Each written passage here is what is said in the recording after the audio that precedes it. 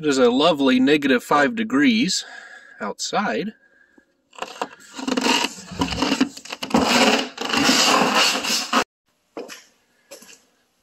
Now inside the shed it's about 20 degrees. Let's hook up this negative here. I don't keep the shed heated, and I haven't worked in it for a few days. So I think it's safe to say the car and the shed are the same temperature. Alright, I'm just going to hit the gas pedal a few times.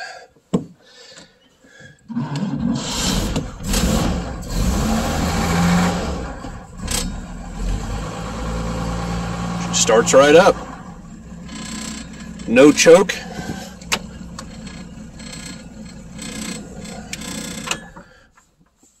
I'm going to let you hear the starter on its own. Got the ignition off.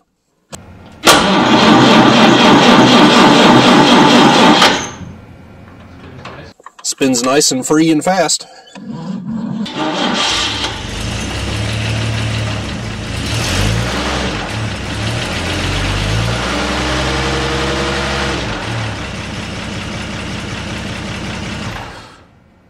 So then a guy's going to want to ask me, well, why does it work for you but it doesn't work for my car? Or why is there such a universal opinion out there that you've got to switch it over to 12 volts?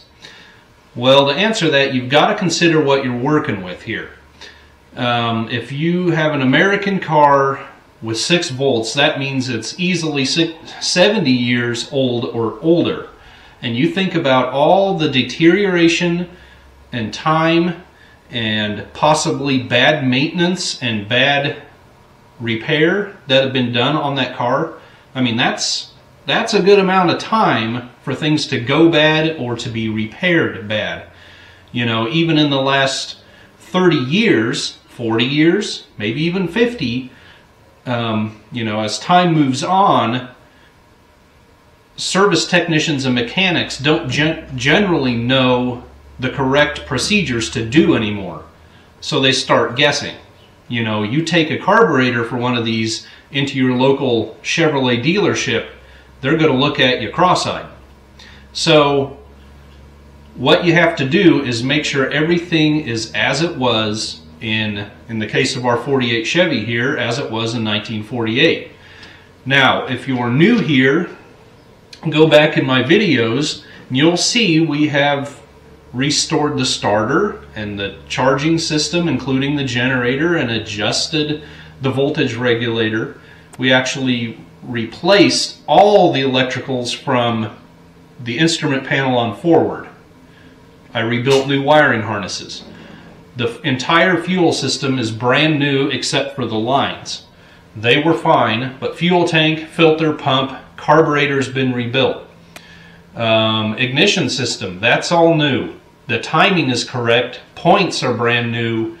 Everything is as it was in 1948, and therefore hit the starter pedal, she fires right up, even in sub-freezing temperatures. Then you need to consider the big one is battery cables. If you have plastic coated, if there's any red plastic showing under the hood of your 6-volt car, get it off of there. Unless you are actually able to find a 1/0 battery cable with red plastic sheathing on it, no, it's not big enough. Let me show you the battery cables on this thing. Okay, there's my positive battery cable going down to the starter. Underneath the outer coating, the insulation, that thing is better than a 1/2 inch in diameter. That is a 1/0 battery cable. You have got to have at least that much. Then our ground strap, nice, clean, good shape, nice wide one. Very important on these things. So you know when you go to the burger joint and you get yourself a milkshake and they give you a regular straw for a drink, you about blow your lips off trying to suck the thing up. What you need is the big old fat straws that some places give you that are like 2 or 3 times regular size. That's what's going on with your 4 or 2 gauge battery cables that you bought in the 80s from Alco or Ben Franklin. You know, get those things off of there. Like I said, if it has plastic insulation, it's more than likely not enough. You've got to have something big enough for those electrons to flow through there. And the other thing is, 70 plus years old, you've got to make sure all your grounds and connections are clean and tight and good. You know, you can't expect these things to last forever. You know, would you expect in the year 2100 a 2022 car to be working just like it is today? Of course not. You have got to make sure everything is as it should be from 70 years ago. My next piece of advice would be to get one of these. This is a battery maintainer, and it is capable of doing 6 or 12 volts. Just leave it plugged in all the time, on your car all the time. I know you don't drive this thing every day. If you do, you're awesome. But keep that battery charged up. Very simple, probably less than 20 bucks on your favorite website.